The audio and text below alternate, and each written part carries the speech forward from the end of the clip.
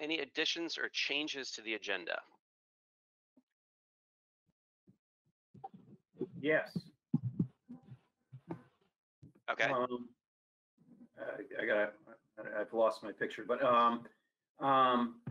just a little discussion to tap our creativity about what a $500,000 emergency plan for the state might look like, and is there any way that the CUDs can help structure that and perhaps tap certainly some of the product of that.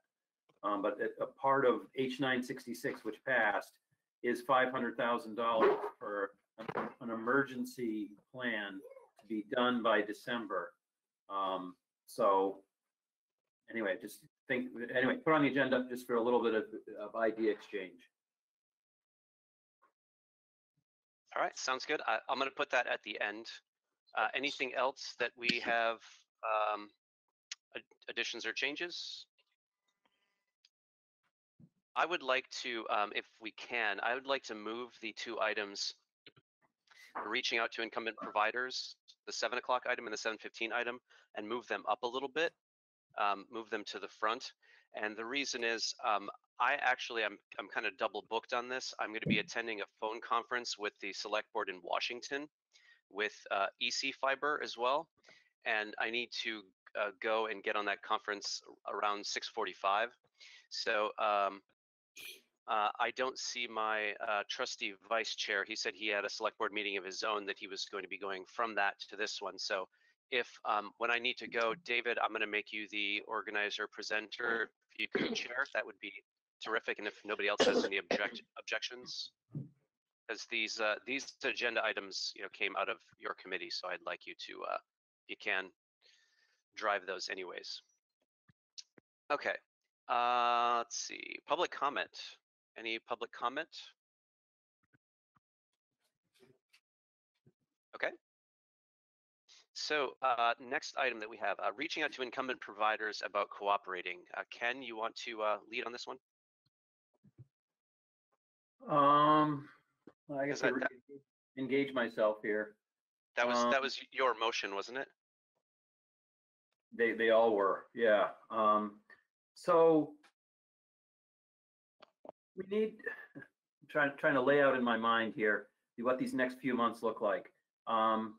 But it's possible that in the next few months we may actually establish some new internet abilities for people within our district, and we know that we don't want to be operating an ISP at this point. So how do we move forward to identify? Let's say we have new fixed wireless capacity for folks. How do we find partners to go to provide that service to those newly connected folks?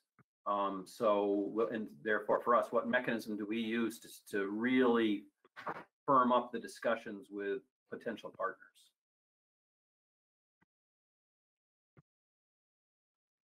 And just for everybody's information, I posted the motion and the minutes. Thank you, Jeremy, for taking those minutes.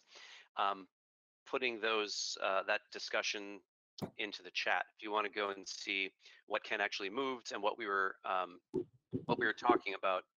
So I think, yeah, the basic idea was that we were going to send in some capacity, we were going to send an email or make phone calls or make some contacts to all of the incumbent providers within our member communities and say, hey, given that there's all this funding, let's, how can we work together? And I think, Siobhan, you had a turn of phrase that was nice, like cooperative something.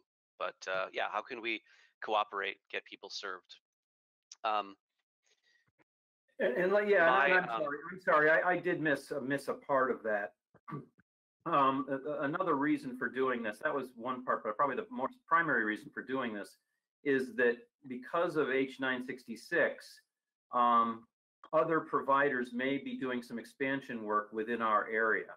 And there may be some that we can have fruitful partnerships. And I know that one we've had a discussion about the possibility is Waitsfield Champlain.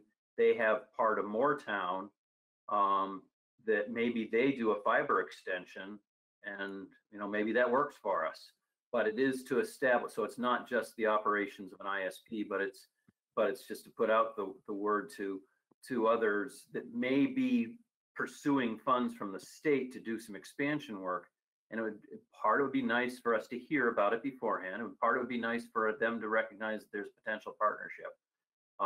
And I'll say kind of the darker side is that Commissioner Tierney said Comcast is ready to work with the CUDs, and that we should at least attempt see if there's anything there that's of value. And so I doubt they're going to be sending us a note. So this is another way of priming that discussion too. And if it doesn't happen, it doesn't happen, but we can communicate back to the Public Service Department that we're challenging for some of those partnerships that they were proposing. Right. So I see some commentary from Ray. He posts in the chat, are any of them bidding RDOF? And then he says Comcast and Transvideo will see us as competitors, and they will. But I think the way Siobhan put it in the minutes is that this gives us the moral high ground that we said we approach them, we want to talk to them about what their plans are, and if they go and apply for some of this state money, that we can at least, if we want to say no, that we have some reasonable, we've sort of done the legwork to say how can we do this in a collaborative way. My reluctance in the minutes was, I'm not sure that this buys us anything. I mean, all of the incumbent providers know that we exist. Some of them are, willing to participate. Some of them are not. So what does this give us? And yeah, I'm not 100% sure. Aside from that, like what Siobhan says, the moral high ground. If we need to say no to a line extension, that's probably what it gets us. Ray's question, if they're bidding RDOF, that's something that's on the next agenda item that I definitely want to come back to. That quiet period doesn't start, and please correct me if I'm wrong, folks who are engaged in this process, that doesn't actually start until the 15th. So we could at least have a conversation before then, but then they still might be reluctant to talk anyways. But my suggestion to the Business Development Committee was that we come back to the whole board and just get a sense of where you'd like us to go. Do you want to do this step of reaching out to the incumbents, or what do you think? But Jeremy, I've add one thing if I can. Sure, go ahead, Jerry. Maybe an initial foray to see if anybody is interested in talking with us. I agree with you 100%. They know we're here, and they haven't reached out to us. But I think it would be appropriate for us to reach out to them and see what comes of that. Not that we need to pursue them in the way that we've pursued WEC, because we know that this relationship is super important. But I don't think I don't see it being a bad idea to just reach out and see what we get. Okay, thanks, Jerry. Ray? So does this have to do with the $11 million that was in the bill set aside for the ISPs to extend? Yes. Okay. Yes. So the idea is that the CUDs have a bit of veto power to that money. Exactly. And so I sent an email off to George Goodrich at Transvideo and said, I want to call your attention to this provision in the bill, and I wanted to make sure that you were aware of it so that you could take advantage of it. Okay, and he said, thanks a lot. We are keeping informed of this. They must not be the only ones. They must have their own little association that's keeping them informed. And as long as it has this little provision with regard to, you have to collaborate with or get the approval of the CUDs or something like that, why do this? They'll be back in touch with us if they need it. I'd prefer not to do anything further than, what I just did was call their attention to it, period. Yeah, so, and in the case, thanks for doing that, Ray. And in the case of Transvideo, I've also talked to George before, back probably a year ago or so. And I should also clarify that the recent bill that passed actually struck the language giving the CUDs direct veto power, but the veto power instead goes to the commissioner of DPS, and she has the ability to approve or not approve in consultation with the CUD. And she said to the legislature that she would give deference to the CUD's opinion about this. And she said explicitly that she's willing to kind of be the bad guy and say no if we say that it's something that we don't want to do. She's willing to be that, you know, to give us that sort of cover. So I see Alan and then Siobhan. Go ahead, Alan.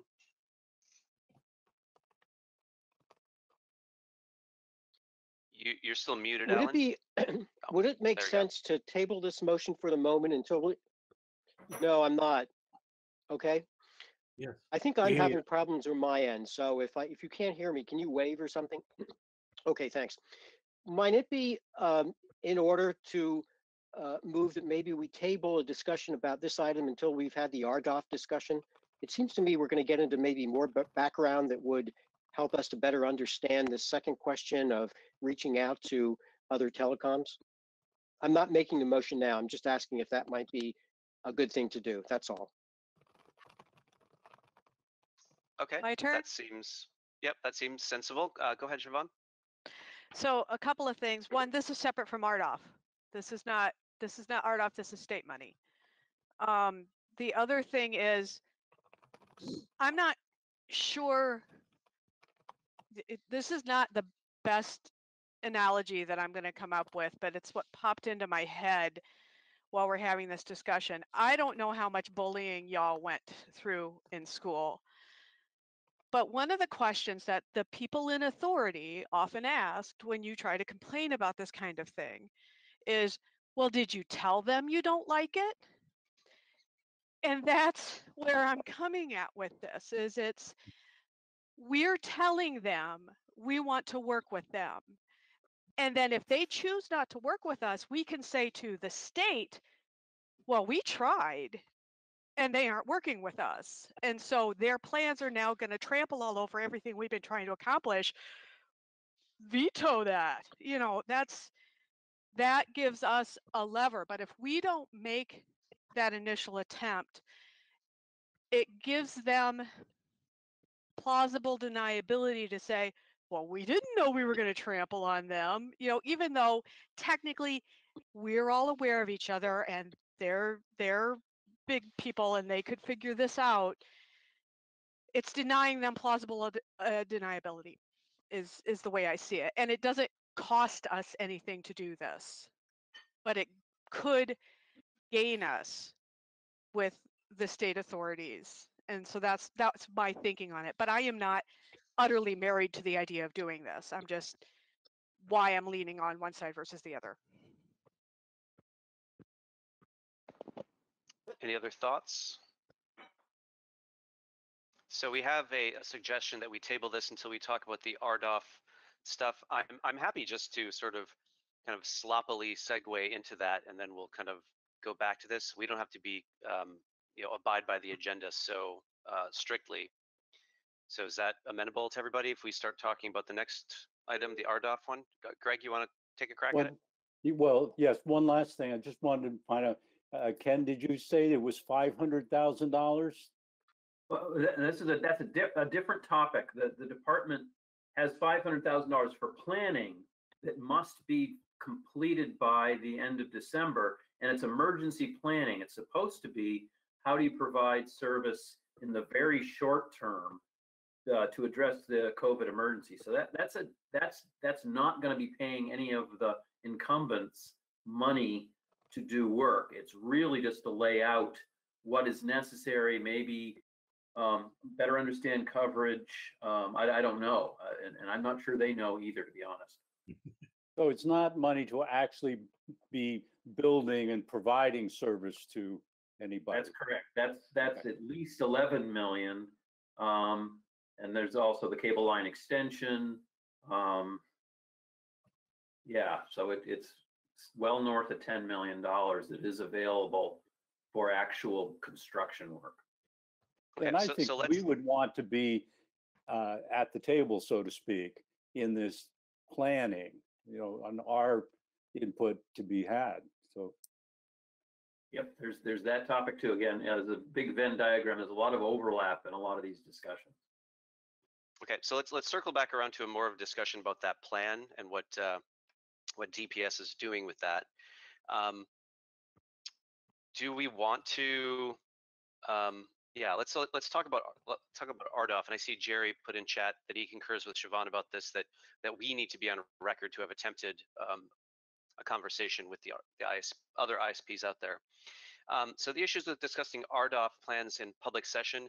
Michael, could I have you talk about this briefly? Because you sent a pretty clear email earlier. Would you be willing to say something? Sure. Thank Sure.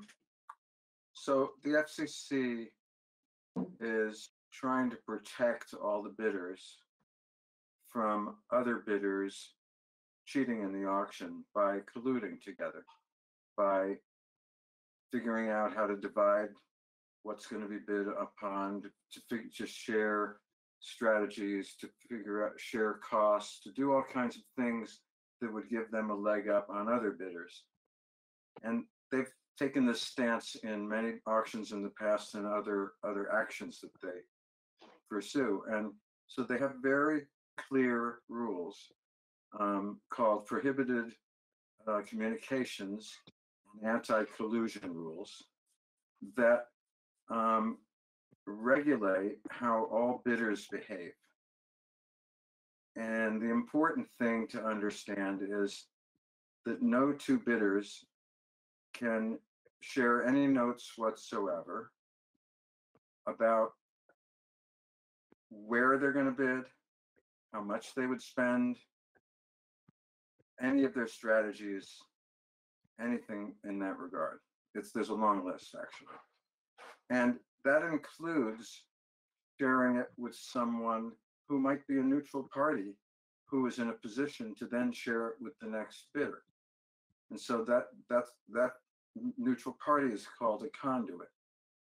And so we have to avoid conduits. So we, as a member of the consortium, are a bidder.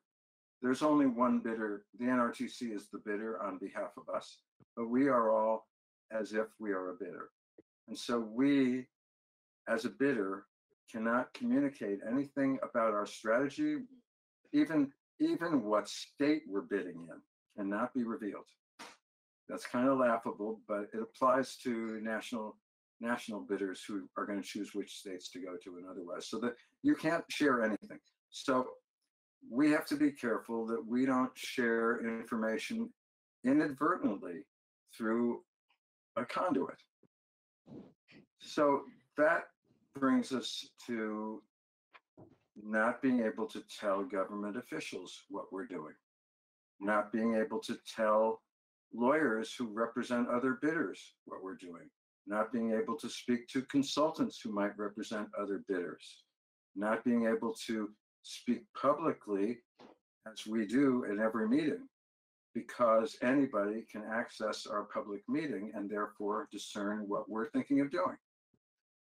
And there are other examples, but I think I've gotten the point across that in general, this all has to be done very discreetly.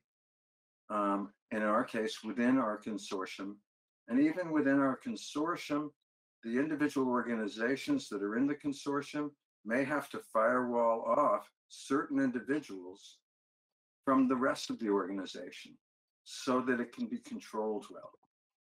If the FCC determines or even suspects or somebody informs the FCC that there's been any communication that is in violation of these rules, the FCC feels it has no choice but to come down really hard. They will throw you out of the auction. They will fine you. If you have FCC licenses, they might revoke them. It's really draconian, and they want it to be so that people are scared enough to follow the rules. And, obviously it's possible to cheat. It's possible to work out, wink, wink, nod, nudge, nudge kind of arrangements, but it's really risky to do that. And it's basically patently unfair. And so I guess my conclusion is we can't talk about any RDOF strategy, where we're going to bid, where we're not, in our public meetings at all. We cannot share it with are consultants until there's some kind of legal arrangement made to protect that information from going to another bidder. We can't share it with an attorney. All of these different and we can't share it with the Department of Public Service. All of our friends there who want to help us. We can't tell them. And because they all can serve as conduits. So I think So the conversation I had with my dentist this afternoon about while we were waiting for the Novocaine to take effect, I'm talking about CV fiber and how we're hoping to work with Trans Video, and there's this federal bid thing that we're looking at and all of this. That would be wrong. Don't do that, because he lives in Northfield and he knows July the family. 15th. I'm sorry, go ahead. Because he Don't lives do in it again. Northfield and he knows the family, and he could have a conversation with them and not even, okay, I'm just making sure I understand the point. So No talking. officially, the quiet period begins on July 15th. Some interpret it as the day that your application is submitted, which can be before July 15th. The NRTC officials are assuming that it already started. And so there are different people who interpret that differently. But obviously, if you're giving information that's going to get back to somebody who will then use that information, that's a violation of the spirit, if not the rule of July 15th. Alan? So, Michael, I have a question. When you said we, as a board, can't talk about these issues, does that mean even in executive session we're prohibited from talking about these issues? No, the problem Jeremy raised in our business development committee meeting was we weren't sure what provision we can use to call executive session in order to talk about such a thing. But there's no reason you couldn't, in executive session, discuss it, because now you're only telling yourself something, and that's allowed. Yeah, You just need I'm to be able to find competitive disadvantage. Yeah, well, it seems to me if the federal government is telling you you can't talk publicly about this, I'm not even sure you'd need an exemption from the I don't think Vermont so. Public Records Act for that. Yeah. But I don't know that. It's an interesting question. Yeah, but Jeremy raised it last meeting, and we were going to check it out. But yeah, Well, I'm pretty sure we're in safe grounds calling executive session. we want to make I'm sure that there's- we've crossed that T, because there are potential parties out there watching our public broadcasts who might That's right. Sure. call foul could if we didn't cross the T's. Jeremy, But could I I take guess- a moment of privilege that most people don't know yet, that Cloud Alliance joined the NRTC consortium. So that means that CV Fiber discussing these things with me in the room is not a violation, because I'm one of us. So that's important to know. Okay, so moving back to the main discussion. I guess I can answer more questions, but I think it's So, fairly obvious at this point. I think we may be able to get around having to worry about the public records of meetings rules. I have a suggestion. I don't know that this is the best option. What if we just had 2 people or a handful of people, and they were just the designated RDOF people? Because I mean, this is going to be getting into the weeds. And is it the sort of thing that our bid really needs to be discussed among the entire governing board? Maybe that we go into executive session. But does it make more sense just to take 2 or 3 people and not make a committee? Just say these are the people that are allowed to do the RDOF negotiations, work with NRTC, and go from there. And we just report back the bids are in when we can talk again. But again, firewalling off those folks and giving them the authority to navigate the bureaucracy of the process. Any thoughts Can I about respond that? to that? Please. I think that is probably the best way to do it, but not I don't know what the adjective is. I would rather that the board be informed. I think the board members want to know what's going on.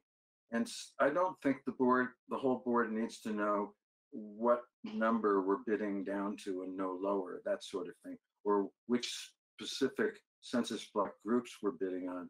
But I think the board's going to want to know, are we bidding on massive amounts of block groups, or are we being selective based on the different blue and orange and salmon groups? Or, how I think everyone's entitled to know at least that general stuff, and even that is prohibited information to share publicly.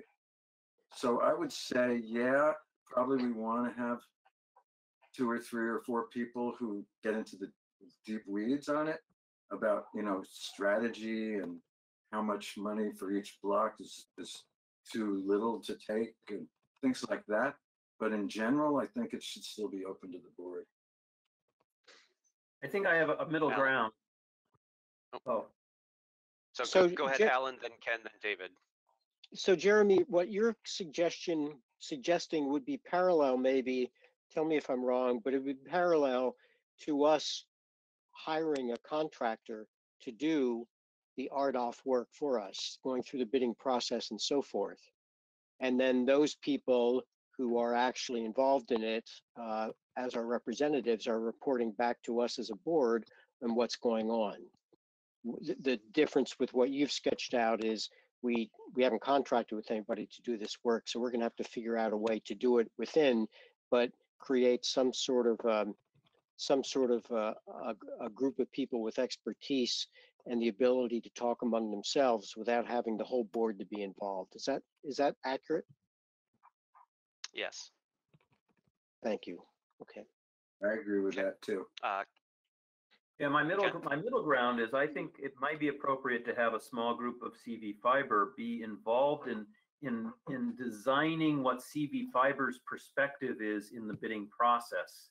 Not have the full board be a part of that discussion because it's kind of bulky discussion and hard to contain.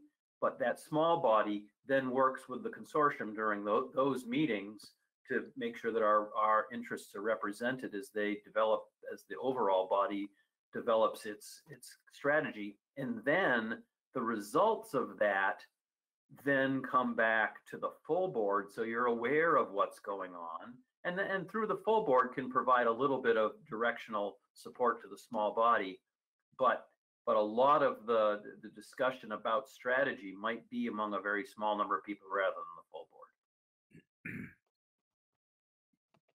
David? Yeah, and my only comment, I mean, I agree with what's just been discussed, but I want to come back to the other motion that was on the floor. Does that motion get caught up in the RDOF process, Michael? Wait, do we have a motion on the floor? Well, the recommendation about communicating with the other, potential partners. Oh, okay. I thought I was worried that I missed a formal motion. Okay. No. There is a recommendation from the business committee to do this. That's why it's right. So my question here is, does RDOF impact that discussion?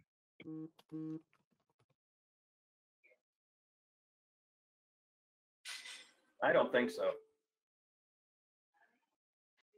Yeah, I think we can send a letter to these places saying, we want to work with you relating to these state grants and the extension of cable services, blah, blah, blah, blah, blah, without ever mentioning RDOF. I don't think they have to be related.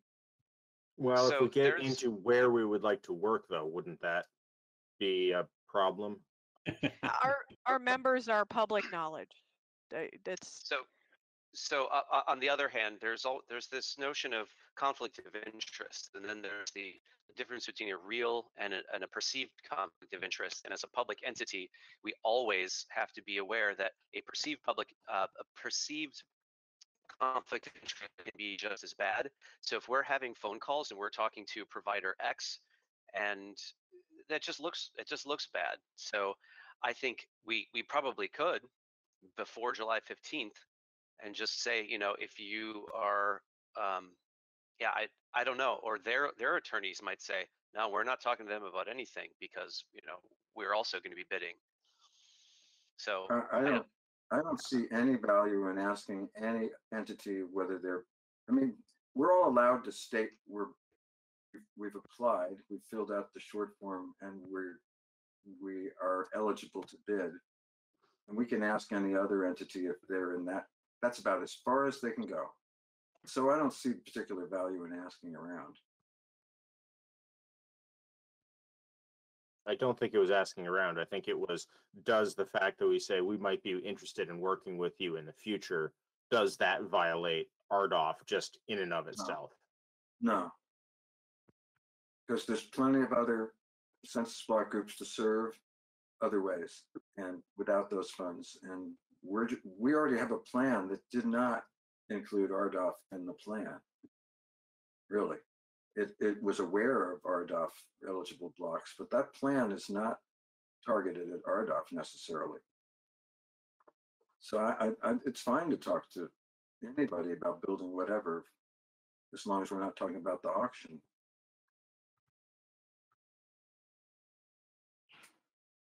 Okay, so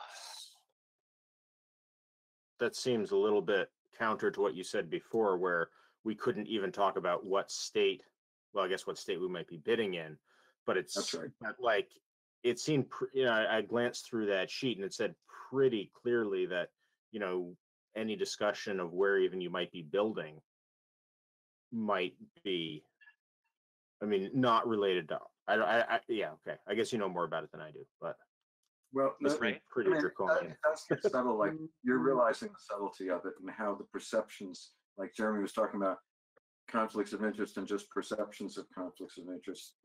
It can get there, and so everyone should be cautious. But you are definitely allowed to discuss normal business, which includes for us construction and design.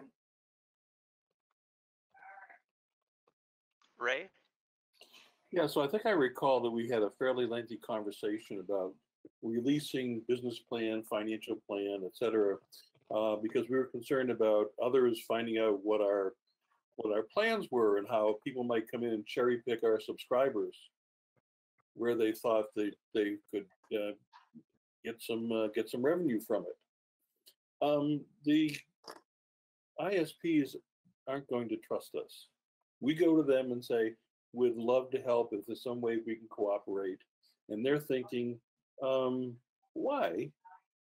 At the end of the day, people will be making a decision between CV Fiber and the incumbent ISP.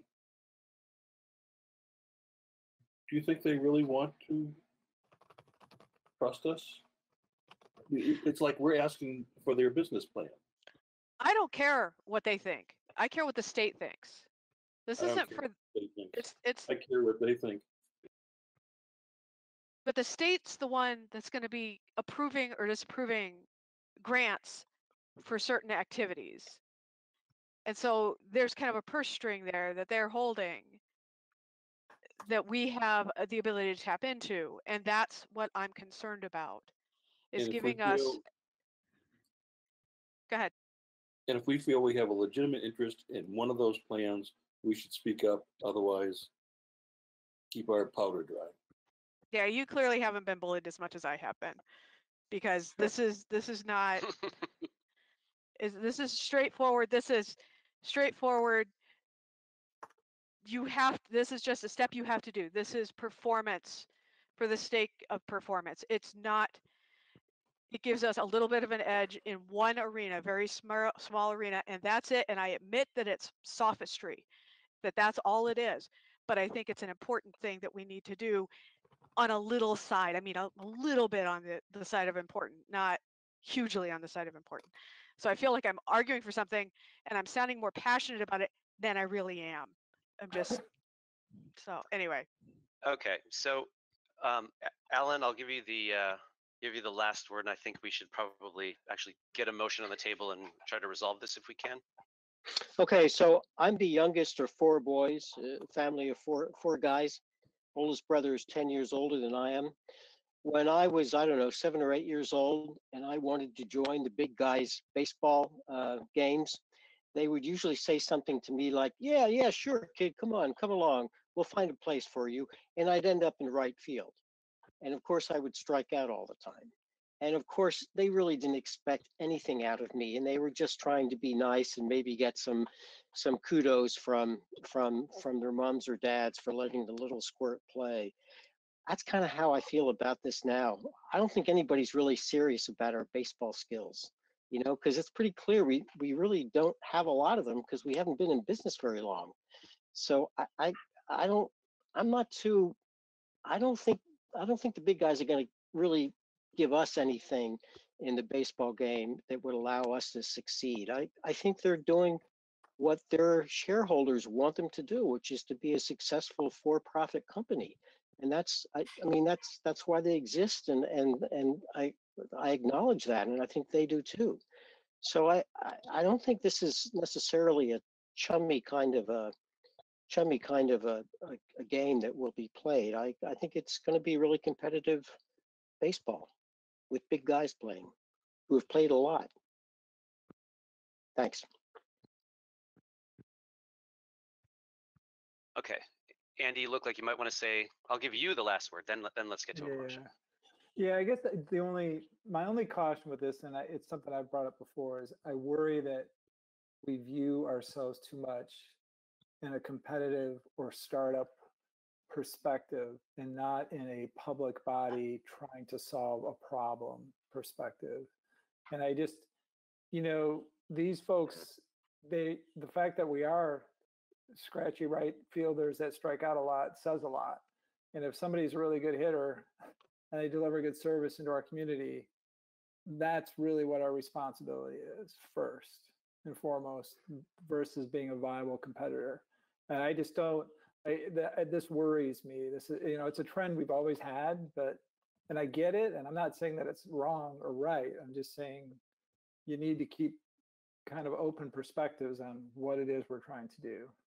That's okay. Thanks, Andy. So I'm going to make a motion that we, I'm going to make a similar motion as what the Business Development Committee did, not because I endorse it, but because that was the motion that came to us, and I can't find the original motion. Hold on. So I move that the CV Fiber Governing Board sends a letter to the incumbent telecom companies operating in our territory indicating that we'd be willing to discuss possible cooperative projects. And can I get a second or not? Second. Okay. That was you, Chuck? Okay, that was seconded by Chuck. All right, any further discussion? Okay, so we're ready for the vote. I do want to do a roll call because I don't think that this is going to be a unanimous one. So let's start. I'm just going to start from my list here. David Healy. David Healy is an aye. Greg? Aye. Ellen? Wait, sorry, who was that? I'm a little behind right now. That was David was an aye. Greg Yep. Kelly was an aye. Alan Gilbert? No. Alan Gilbert was a no. Andy Gilbert? yay. Okay. Michael? Michael Birnbaum? Yes. Okay. John Morris? Okay, John Morris is an aye. Josh Jarvis? Aye. Siobhan? Aye. Ken Jones? Aye. Jerry, Jerry's an alternate. Sorry, Jerry. Ray? No. Okay. Jeremy, you're an alternate. Chuck? Aye. Okay. Unless I'm missing somebody else, I'm going to cast the final vote. I'm going to say no, but the ayes have it. 9-3, unless my math is wrong. Motion passes. Who wants to draft that letter? Business development should do that. Okay, let's have the Business Development Committee run with that then. I'm going to be going to a meeting with the Washington Select Board. I have to get on a phone call with them momentarily.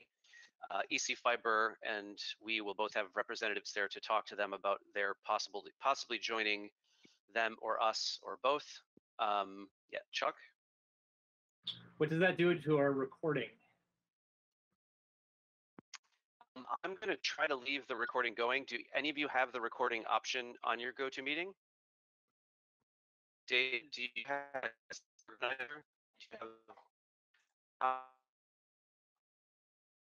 David, do you have? I said you were going to have recording David, you're option. muted. Break.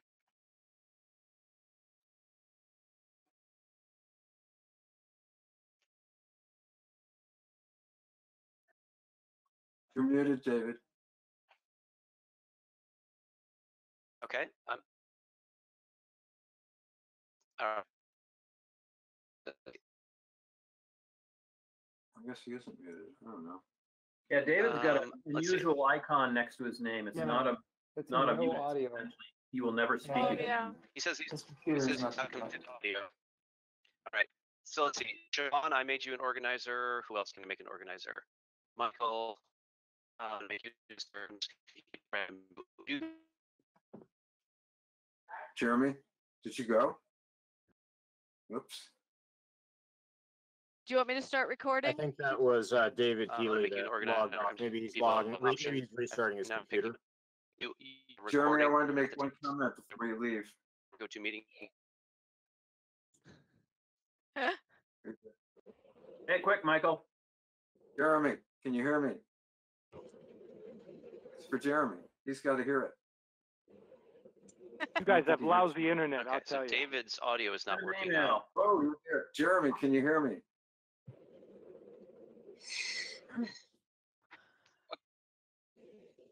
So let me say. Somebody tell Jeremy. Go ahead.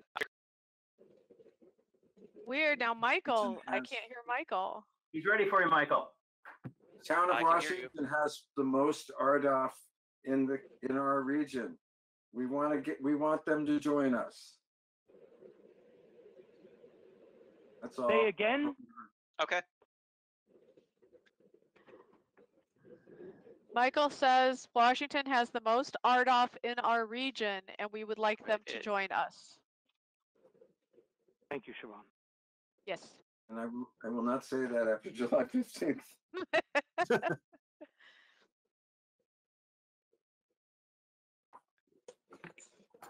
Okay, did Can you guys Jeremy hear me leave? now? yes. Yes. No.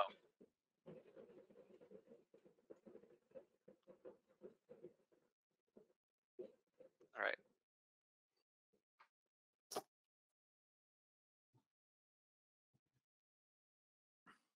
So is Philip taking over the meeting?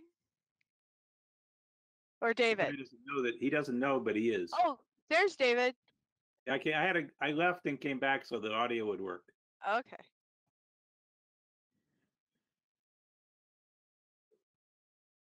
Phil, Philip, you you ready? have the con.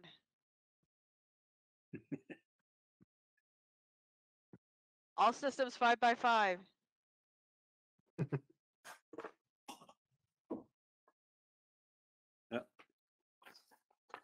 So Phil, when you weren't here, Jeremy suggested that I take over because you weren't going to be here.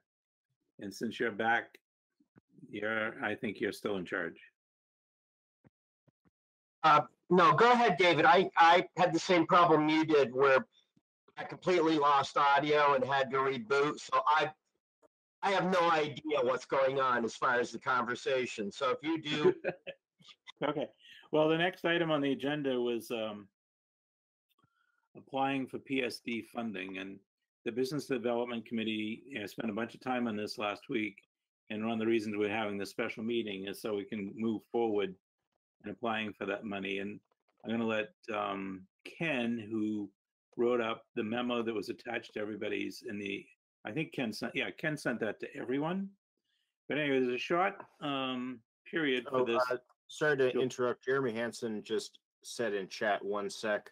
There's a $145 cost for the webinar about non-RDOF collusion. Do we want to pay for that? I don't know if we need to have that discussion before he leaves. Sorry to derail, but.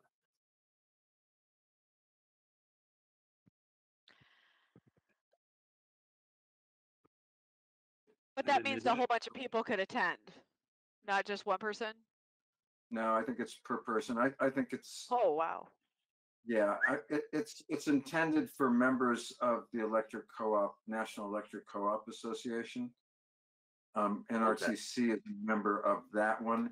And so WEC and VEC can get in there for free. They can get, there's a way to get their lawyers or other associates in, so they might be able to get 1 or 2 or 3 of us in that way. But I think it's crazy to spend that kind of money. There's lots of documents and webinars out there already on this topic that are free. Also, So- aren't our consultants covering us for that? I mean, we paid $5,000 to be a part of a consortium. That's what they do, right? We can ask them, but the information they posted showed that it was $145 for non-electric co-op members.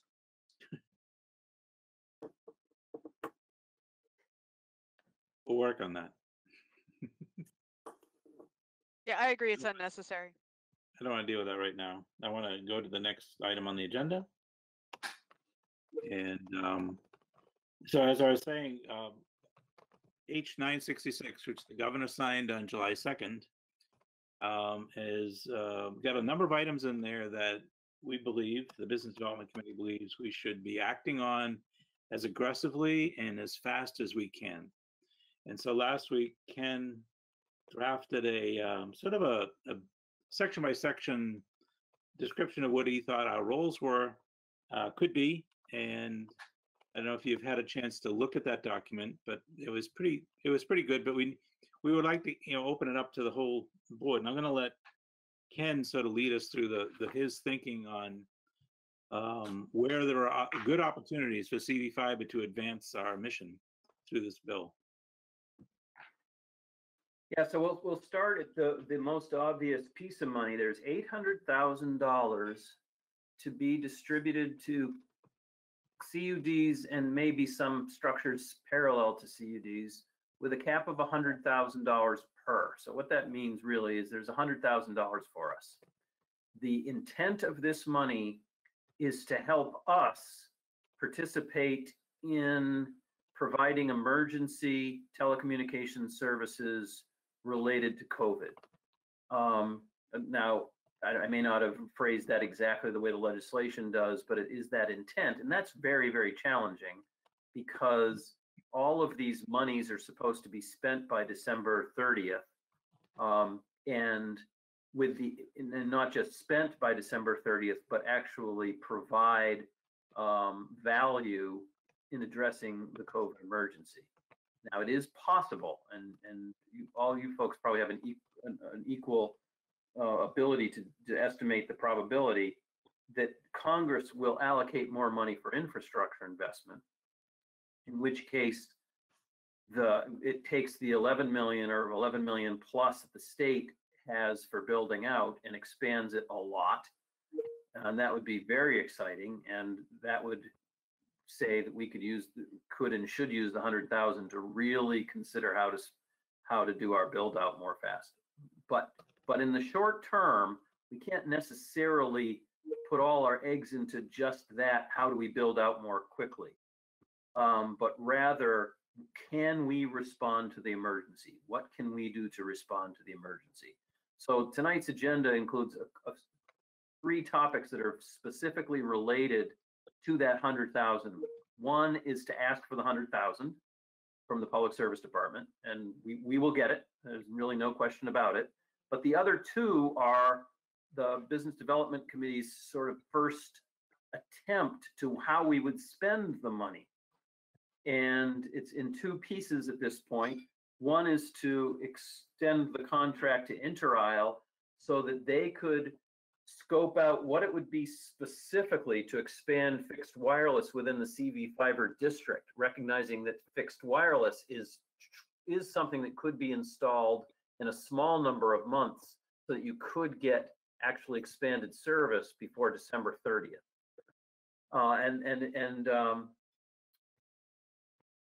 Mr. Goldstein sent around a note yesterday saying he could do that for $22,000, which is to identify the specific location for installation of poles, and the use of existing infrastructure to put the transmitters that will improve fixed wireless service for a number of the folks in the CV fiber district. So for $22,000, he could develop what he calls a budget proposal that would be the basis for us to go to the public service department and ask for money.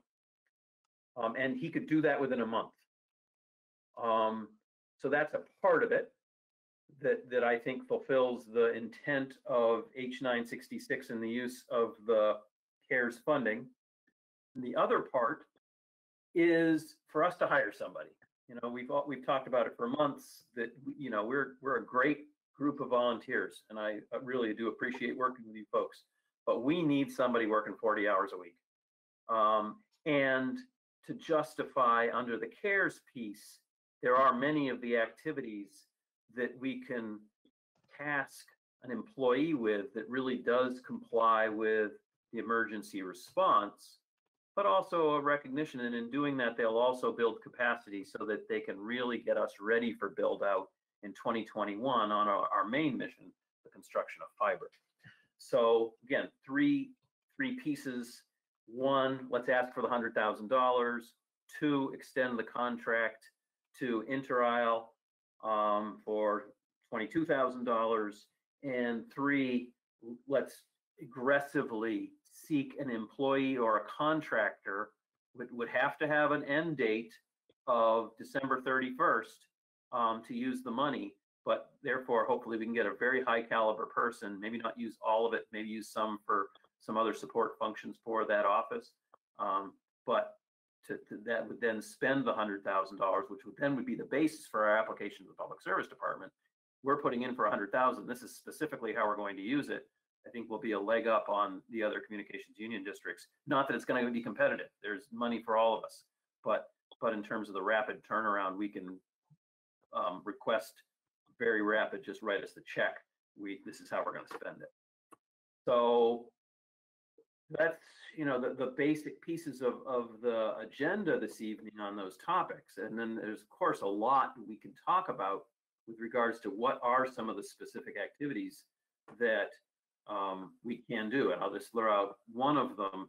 Again, part of the federal legislation is they really do want us to identify particular types of addresses that are with public school students that are having trouble with connectivity to their public schools. So in case our kids can't go back to school in September or can't go back to school in October, they have a better online experience than they had during the spring. So if we can identify addresses, that gives us even more strength in applying for the state $11 million to do some of our work. And another subset of that group is telehealth. Both the medical facilities that provide telehealth services to their patients, but also I think some of the patients, the chronic patients that can be identified today, if we can get them better connectivity so that they can truly participate in remote health activities, that really, really meets what the federal government considered in providing these funds, and therefore will give the state great confidence in saying, yes, you, Central Vermont Fiber, deserve this money because no way is anyone going to challenge its use. So those are some of the details of what could happen. But again, the three parts: 100,000 from public service, 22,000 to Interisle, the remaining 78,000 to support a contractor and the services for that contractor between an early start date and December 31st. Whew. Alan. So Ken, if that's not a motion, I would like to make a motion, so at least we have something on the floor for discussion. You want to do one at a time? Can we do one at a time? I would do all three myself, but just because I think they're interrelated in a way that makes sense. I second the motion. This is Jerry. Okay, let's have a discussion. And just a second, Jeremy, Matt, for the minutes, I think you can use that summary that Ken had at the very end, those three big numbers, applying for the for the money from the Public Service Department, hiring Inter-Isle, and then finding a contractor who will do the work for us. And I can't remember how much money was attached to each, but that's how I envision the motion. If I Ken have it can- here. I took it There's down. 22,000 for Inter-Isle and 78,000 to hire a contractor or employee and to Got it. provide support for that person. Sounds good. Michael? I think we might, I think 60,000, 10,000 a month, or a little more than 10,000 a month, because there'll be less time than that, would be still get a very high quality contractor. And that would leave us another 18,000 to play with. I think there are a lot of good things we can come up with in the next, before the next meeting on how to spend that money. Because at one point, I guess it's no secret to Fred that we were thinking of paying him 40,000 to do what he's offered to do for 22, and so that the 18,000 is that difference right there. And I'm not going to suggest what we can do with it. I'm sure we're going to come up with like 12 ideas, and then we can vote on it next time. Can we state it as not to exceed? Sure. And that way we're Not to not exceed. dedicating the full amount. Yes, and I wanted to add a couple things. First of all, just to be clear, we're talking about a temporary position that expires at the end of this period, December 30th, not even December 31st. And what was the other thing I was going to say? I lost my train of thought. I'll come back to you and go to someone else. Okay. Any other discussion? Andy? Yeah, I just supporting Michael a little bit there because I have a backtick nervousness about our books right now anyways, in terms of some of the obligations and grant meets and miscellaneous expenses and commitments and where we are and other things. That would be helpful to have some flexibility and use some of that money for meeting other needs. So that's all. Greg? Yeah, so not sure if it's part of this motion, but we would need to define the responsibilities and our desired outcome for the consultant. It's not So just hiring a consultant.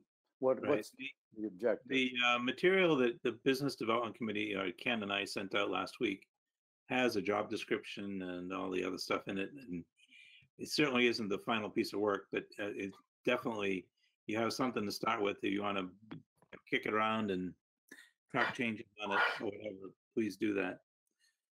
So we can, I think, I don't know what it's going to take to get the money timing, but I think we ought to be advertising or recruiting right now. That's my 2 cents. Anybody else? Alan? Right. Okay. I just wanted to make clear, Michael, you had referred to somebody coming into a position, which to me means hiring staff. And it sounds to me what we really want the person to do, this number 3 action, is we want to find a contractor who will work for maybe a defined period of time with a very defined purpose and goal. That's what you mean, right? That's what we said at the Business Development Committee, and I just didn't express that. Okay, I just wanted to make clear, that's all. Thanks. Michael? I just want to comment that the Department of Public Service is in overdrive already. They want to get these opportunities out there because this money has to be spent really quickly, and it's going to take a lot of time gathering materials, gathering contractors to build things, just doing designing, and so that same applies to Fred doing his work, and a few of us have been in dialogue with him today and yesterday about accelerating getting that done, because we have to be able to tell the department what we want to do before we can even get the funds to do it. And so we're going to need a lot of this information early. And that applies to all the different projects, all of these different things that are coming up. There's going to be a land rush from lots of providers, including the big guys, to take the bunch of this money. And so we need to get it figured out fast, because it is sort of first come, first served. The commissioner will be looking to get stuff to community organizations, but you know, they have to be sure the money gets spent or they lose it. And so Yep. that's the point.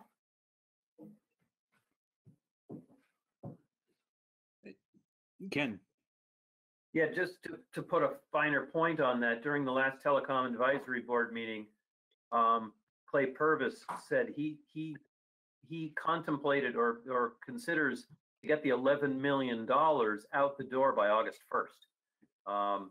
So I haven't yet seen whether they're going to put out that. It's the same kind of RFP they put out every year for the connectivity funds. But he, as I said, he in that public meeting said he imagines getting those proposals in and decisions made by August 1st. That's a reason why when talking to Fred about getting our proposal together within a month is necessary. And as I say, he said he can do that.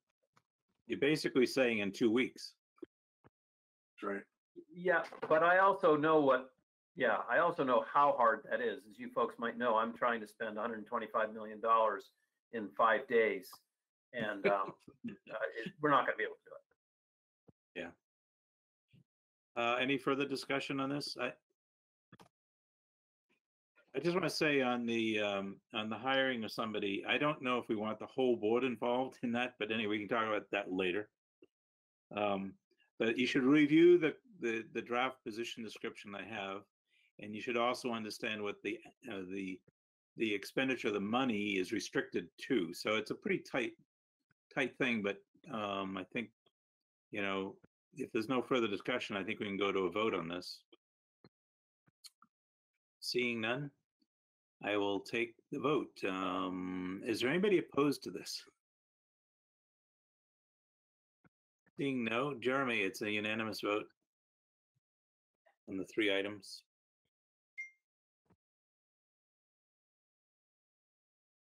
So, David. Thank you, David.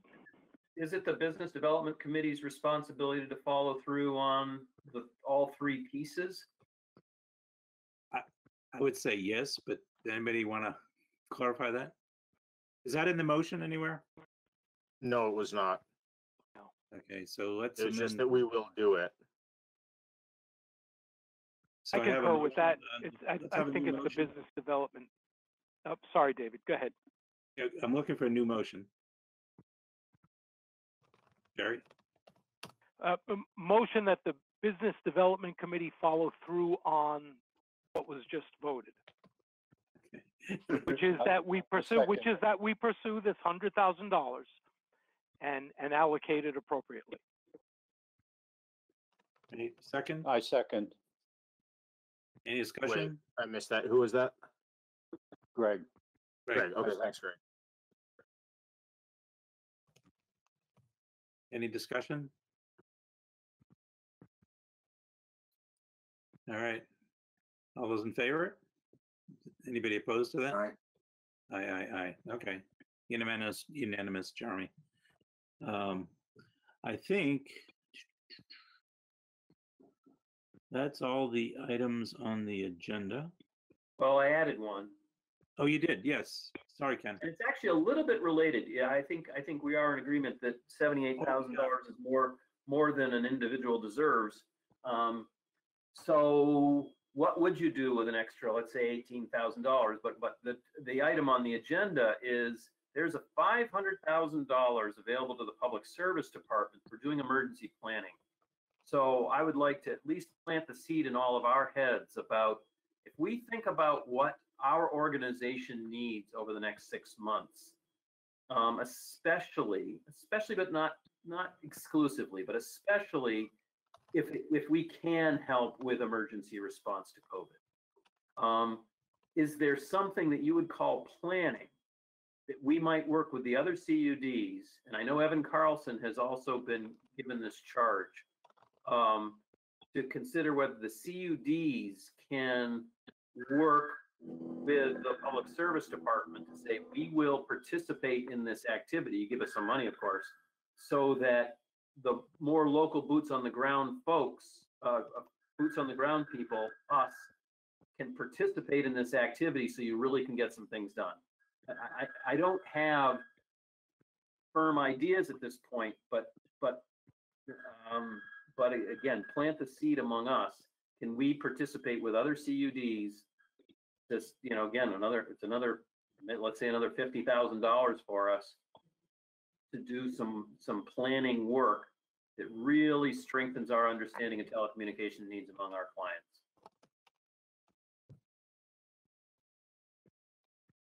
Great. Yes, one idea I would put forth is doing poll surveys. Allows you to really be much more accurate in the construction budget, and also know really where you can go and where you can't go. Josh? What about the idea of either,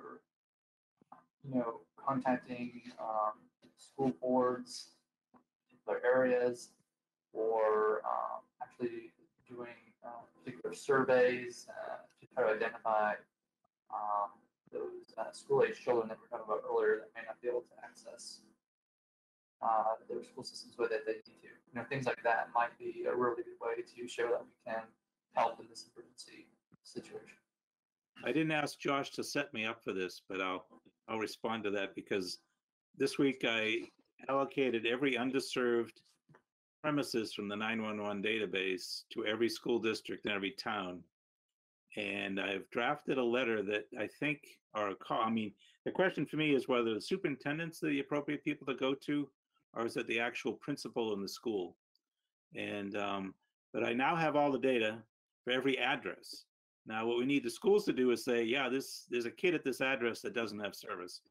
And then we can tell the public service department, hey, we have 100 people here, and we're going to, our Wi-Fi proposal will, our fixed wireless proposal will serve these people. I don't know if the school districts can do that because of FERPA. So this topic has been raised, and there are some school districts that have done it, but they don't make it a public document. So we would need a non-disclosure, some sort of non-disclosure that they can provide us the information that's held within a very tight orbit. But you're right, this is one of the reasons why the state gave up on it, because it can't be public. And the other piece of that, in our proposal for the fixed wireless money, we can just say we're going to serve 100 students. We don't have to tell them where they are even. I would also add telehealth to that, because Well, for $50,000 we can do that kind of outreach. I think anybody underserved needs telehealth, so that's an easy one to me. Convince them of that. We could look at demographics. We could make a reasoned argument for that. Oh yeah, I think so too. Siobhan, did you say the schools themselves are the best people to go to? No, because they're not going to be able to give you. I think you're probably going to be better off with the district supervisors. I agree. Let me ask Frank, but I think it's going to be your district supervisors. And they're involved in this discussion more closely than the principals. The principals are overwhelmed with trying to get ready for the school year. But I think the superintendents are aware of this discussion. Okay. So I realized in doing this work, I didn't know that Cabot was part of Plainfield and Marshfield and Danville and somebody else. I mean, what a weird school. That's because your kids are grown now. Anyway, I have all the data. And so to the extent that we can move on this, Ken, you want to work on this with me? I can do it. Or the new manager can do it. But I think we need it for the applying for the fixed wireless money. We do. So, Michael. So first, I want to ask Ken a question, and then I want to talk about the 18,000. I still don't, and I'm not sure anybody really understands what that $500,000 planning grant is for, because by the time the plan is complete, the period they're planning for has ended. And it's just goofy. There needs to be some way to absolutely accelerate it so it can be made useful. I'm not convinced it's going to be over, but let's go with that. No, but that's not the problem. The problem is that the U.S. Treasury says all this has to be used and utilized by December 30th, or they're going to claw back the money. So it's not a question of whether it's practical for use or not. It's these rules. Maybe those rules will change. Who knows? All right, so I'll drop that. And on the $18,000, I was just thinking, we're talking about contracting with an individual to do things for us, and I really support that.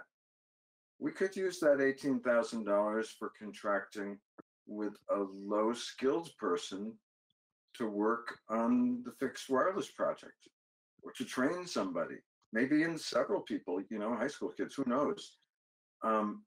We could consider it as a possible salary for, or I don't know, whatever. So compensation for people who will help knock on doors, deploy stuff, help Fred running around choosing poll sites. There may be some use that way. Just a thought. No, I agree with that. I think there's about, we probably even need somebody to set up our bookkeeping a little bit better. We need, some outreach on our website. We need the door knockers things. Just even publicity. We're not doing great at this at all. I think Ray is leading the pack when it comes to using Front Porch Forum. No, and actually Jeremy puts all the minutes up on Front Porch Forum in Marshfield, Plainfield. Where are you from? Plainfield. You're Marshfield, I know. In any event, I think the committee will come back and say, this is what we think we ought to be doing with that money, because there's a lot of needs. And of course, can I ask a question in there, please? Yes. And I don't know exactly who this question is to. Maybe it's to Ken. But when we talk about money that needs to be spent, there's a difference between the money being obligated and the money being spent. Are we talking about money being obligated? No, it's got to be spent. Oh, spent. Got to be Wow. spent. This is Holy mackerel. Okay. We could buy a truck, an emergency services truck. Right. And Put education. some wire on it. We'll start stringing the wire. That's our emergency plan. All right. Any other? We were on. Ken, do you have any more on that? Oh, no, this was Josh's item. We started with Josh anyway. Should we go into the roundtable so we can have this a little more organized? I think that there was approval of the minutes as an agenda item. Oh, I didn't see that. Okay, approval of the minutes from the June 23rd. I can't even know. I have to say, this COVID thing. What month is it? So second on that. All right. Any discussion on the minutes from June? So that was a motion by David, seconded by Siobhan, to approve the minutes. Yes. Okay. Any discussion? Seeing no, so I assume everybody's a yes on this one. Yep. All right. Unanimous on that, Jeremy? Ray's got his hand up. Oh no, he doesn't have his hand up. Never mind. Yes, hands. Okay, I'm gonna go around the table here. Michael Grandbrom, you're on top. We have a great secretary.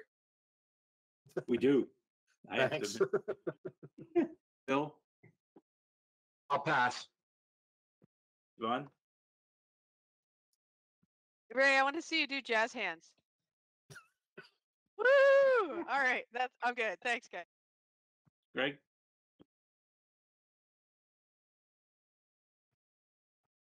We're one step closer. It's slow, steady progress. Alan? Yeah, this has been one of the worst Zoom connections I've had, so I've been missing some of the stuff, which just reinforces my desire to try and move as fast as we can, because I don't have the slowest connection in the world, certainly don't have the fastest, but people are even worse off than me, and that's pretty bad. It's amazing to me, we've been at this meeting for what, an hour and 15 minutes, and we've gone through so much stuff of real substance. We're talking about real money that's up there, and you know, a number of digits, and it's great. It just feels great, the pace and the kind of stuff we're talking about. Andy. Just, yeah, general thanks, Ken. That was a nice package you put together, and moving fast on this. So it was great. It's awesome. John? Morris? Okay. Josh? Just really happy with the direction of the conversation. So, yeah, thanks. Ken?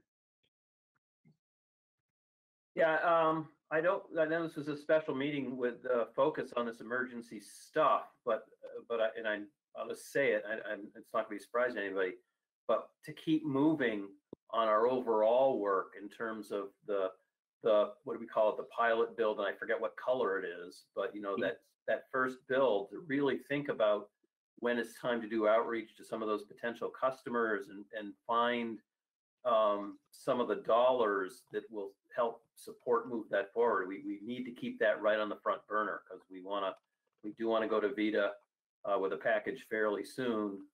So let's see, the next meeting, let's shift that focus to make sure we're really moving forward on that particular project, if that's the one we want to go for. Jerry. Yeah, the one thing that really jumps out at me, two things jump out at me. One, the incredible amount of work that's been going on, and the things are moving so fast. And as folks have said, there's real money involved, and that's fantastic. I'm a little concerned that, did we barely make a quorum today?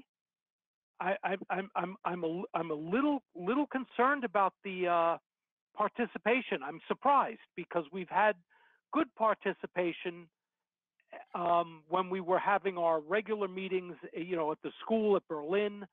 I'm just a little concerned about the participation. Yeah. I just want to throw that out there. 15 people on. Okay, Ray. Good meeting, good work, Business Development Committee, Ken Jones. I like the idea of the mobile service truck, in the conceptual thing. And the reason I say that is that I think that we need to take some of this $100,000 and actually deliver something to somebody, whether it's tablets, whether it's Wi-Fi, something connectivity. We're going to find out real soon now that schools aren't going to open, things aren't going to work, and we need to be there. We'll have some dollars, I think, to do something. Sounds good. Jeremy. Matt. Pass. Chuck. Nothing tonight. Thank you, everyone. Ooh, geez, Chuck. Anyway, this has been a great meeting. There's so many different things going on. I just want to remind everybody, in our Northern Border Regional Commission grant application, we have money in there for a manager too. So if this person that we get the contractor for this next month's works out, we hopefully will have some money to keep them going. So that's me. And I'll entertain a motion to adjourn. Second. So moved. Those in favor say aye. That's a little backwards, Siobhan. No, that's just my internet. It was just a little faster than you guys. Oh, okay. So anyway, that was a motion maker. Okay, Jeremy, thank you. Okay. Good night, everybody. Good night, everyone. Bye. Thanks a lot. Thanks a lot for being available. Take care. Bye-bye.